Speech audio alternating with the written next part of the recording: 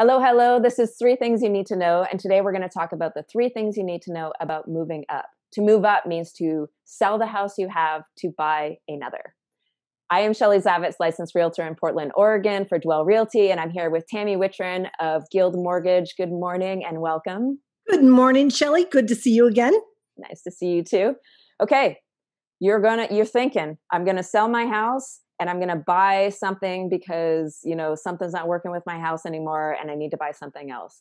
The first thing you should do is call your lender. How come? Yes, please call your lender. It is imperative you call your lender. And let me quickly explain why. You want to qualify for your existing house payment, the new house payment, and maybe some sort of bridge financing that we're going to help you acquire. So most people can't qualify for all three of those payments. So it's important you talk to your loan officer to really help you. Don't go out and get a home equity line of credit because your friends told you to, because it may not work. So I beg you, first and foremost, come to your lender first. We have a bag of tools to help you buy without selling. And it really predicates on your income and assets, et cetera. So please do that. We have all the tools to help you navigate this process. Right. And everybody's situation is different. So, if you're taking advice from somebody who did something, but you don't have the same scenario as them, that's not a good decision. There you go. And everyone has advice for you. Yeah, I do too. I'll tell you later. Okay. Point number two is it's kind of scary because you're like, okay, I'm going to sell my house. I'm going to buy another one. But like, how do those timelines work? Yep. Right. So Shelley, I have to just jump in. Your realtor, most important person to help you navigate this part of the process.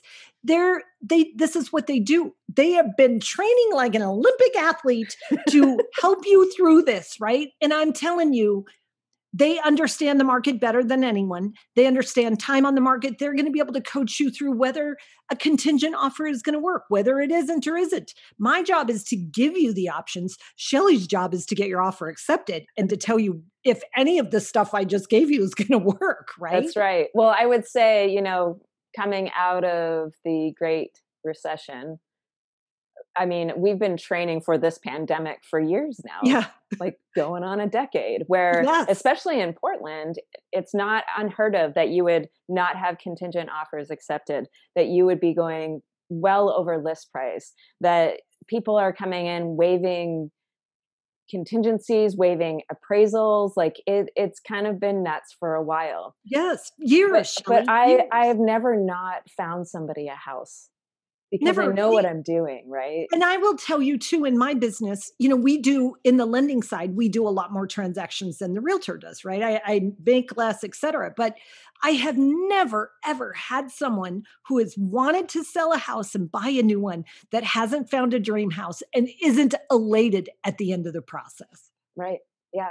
And besides, probably the reason that you want to sell is because there's been a lifestyle change. Something has happened that's telling you, I need more house, I need less house, I need this certain room or I don't, and it's okay to feel fear about that, which actually takes us to point number three. There's a lot of fear around, okay, I'm going to sell my house and then I'm going to try and buy in a market that's a seller's market. I'm just like, what do I do? Right. So let's talk about that. Let's talk about, okay, I'm going to sell my house and I'm going to probably have to offer way above list price. In the numbers, Tammy, talk about in right now versus a 30-year loan. What does that really mean for somebody? Okay. Point number one, just the differential in interest rate. Say 2.75 today, 30-year fixed. $400,000 loan is a payment of about $2,024. When rates normalize, we're expecting in the next couple of years for rates to end, kind of float in that 5% range. That same $400,000 payment, just principal and interest, becomes about $2,425.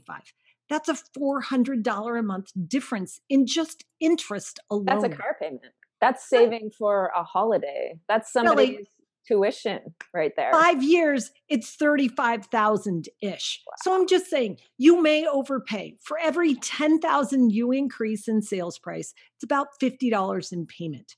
For every 1/4% rise in rate, just principal and interest right now, it's about $50. So I would tell you, remember this fundamental. You're buying real estate and you want to own a home so you're not paying your landlord anymore, right? And they're not getting rich off you. You're also taking on a mortgage to pay it off. And I think people get so caught up in this. What if the market drops a little bit? What if it changes? It is going to. That's part of it. But Yeah. the truth is, you're paying this mortgage, this loan off, so you retire without a payment. Right. And what we're looking at right now with low interest rates is that you can borrow money for cheap, Super where cheap. later Oh my on God. you won't be able to, right? Yeah. Shell, the one thing I also wanted to touch on real quick is we had talked about the Olympics of this market. So people are, I mean, if you're in the lower end, you're writing like 12 plus offers. That's normal. Get your Yes. head around it. If you're Yes. in that middle price range, you're writing 5 to 8 offers. This is Right. normal. You're going to get rejected, get your rejection hat on, get used to it. Yep. But in the end, we're going to get you in the house you want. And we're going to find the financing that makes sense. That third point that I was going to make was about we have bridge financing. We can do a loan here at Guild on your current house that will bridge you the down payment. We have other vehicles with home equity lines of credit. We'll talk to people about a 401k loan, a IRA district.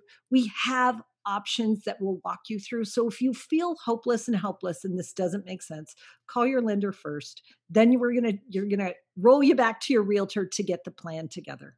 Right. No, it makes tons of sense. I mean, there's no apples to apples comparison. Everybody's finances is so different, and you need Yes. somebody to really look in and say, "Okay, this is the best thing for you." And it's really important that you source that information, like just finding it online and doing a Google search isn't a thing. No, That's not a good decision. and going out and getting a bunch of loans to bridge your buying power doesn't help because it can eat up your buying power.